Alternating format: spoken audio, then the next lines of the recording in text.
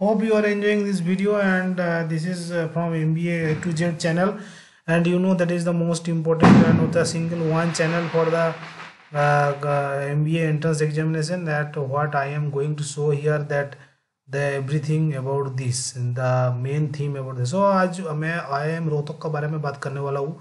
उसके पहले मैं बता देता हूँ कि इसके लिए कैट परसेंटाइल आपको 95 से आपको 98 तक चाहिए जनरल में, तभी जाकर हो पाएगा। एंड SC/ST के लिए आपका 75 80, उसके बाद ST के लिए 50 40 में भी आपको कॉल आ जाएगा, कोई दिक्कत नहीं है। लेकिन क्या है ना, इसका जो IIM रोहतक का इंटरव्यू काफ़ी टफ होता है। इंटरव्यू मतलब मैं जो बोल रहा हूँ PI GD जो है मोटा मोटी ठीक है, उसका PI बहुत टफ होता है। तो उसके बाद क्या है ना, मैं यही चीज़ बताने वाला हूँ, that is the toughest, one of the toughest PI होता है इसका।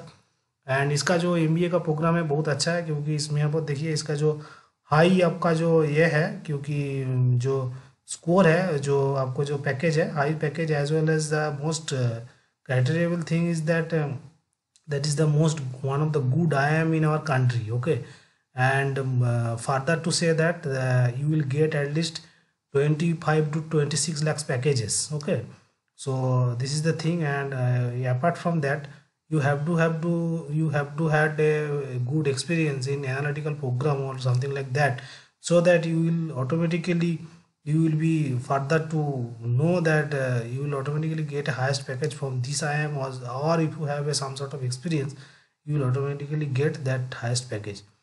So this is the thing, and most vital thing is that for this same I am applying that is 70 VRC QA and DILR का percentage चाहिए। उसके बाद apart from the 92 लोग cut off करके रखा है, लेकिन आपको क्या है ना, वो 98 नहीं मिलने से आपको क्या है ना, आपको कॉल नहीं आएगा वो, ठीक है ना। So this is the programme, that is PGP programme they are offering, you know that that is the PGP program basically. So I am telling you that this is the PGP fee structure. I am telling you first that is the first in PGP fee structure. So it is almost that is that 8,95,000 first ट्रिमस्टर में, next ट्रिमस्टर में 3 ट्रिमस्टर 8,95,000, मतलब 17 लाख 18 लाख रुपये आपका total fee है। 17 लाख 18 लाख रुपये total fee है। तो इसके लिए क्या है, मैं यही बोलना चाह रहा हूँ कि जो आपको थोड़ा ज़्यादा से ज़्यादा पढ़ाई करो, उसके बाद ही क्या है ना, ये आपको ये चीज़ मिलेगा। क्योंकि IIM रोहतक में मिलना बहुत टफ है भाई, ऐसे उतना आसान नहीं है। IIM रोहतक को देख के लगता है कि नया इंस्टीट्यूट है, लेकिन वो भी मिलने का लिए आपको बहुत मेहनत करना पड़ेगा, खटना पड़ेगा, तभी जबकि आपको IIM रोहतक मिलेगा। सो I am telling you that batch details, that 233 उसका कैंडिडेट का स्ट्रेंथ है। उसमें देखिए, उसमें बैच प्रोफाइल जो है मेल कैंडिडेट है 3:7 रेशियो में।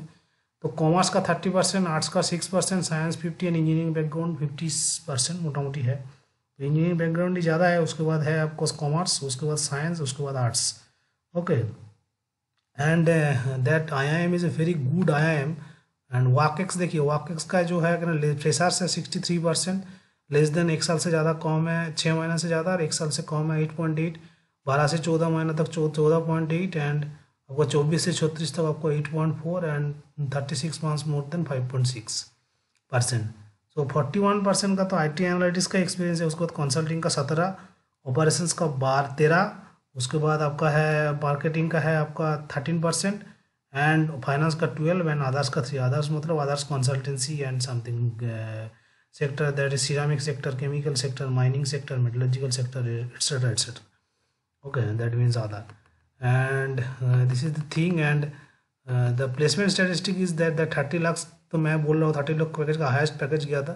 एवरेज 16 लाख, 16 मतलब आपको 16 17 18 20 मोटा मोटी आपको मिल गया था लास्ट ईयर। एंड 15 लाख आपका मीडियन सिटीज है, एंड 70.3% YOY इंक्रीज था, year two year increase, year of year increase हुआ था salary series. And total recruiter से 80+ से ज़्यादा, तो 233 बंदा के लिए आपको 80+ मतलब ठीक ही है। So this is the thing of IIM Rohtak. तो this is one of the good IIM, and the top 10% के लिए आपको 26 लाख का पैकेज मिला था। टॉप 50% के लिए आपको 20 लाख का, ओवरऑल के लिए 16, एंड टॉप 25% के लिए 22 लाख का पैकेज मिला था। मैं बोल रहा हूँ ना, इसीलिए 22-25 लाख आपको ऐसे ही मिल जाएगा।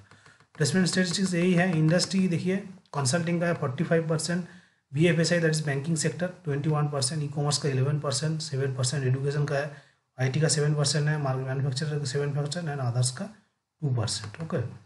And function wise placement in IT analyst का 12%, जनरल मैनेजमेंट का 45%, 28% कंसल्टिंग मार्केटिंग सेल्स का 30%, ऑपरेशंस का 6 एंड फाइनेंस का 6%.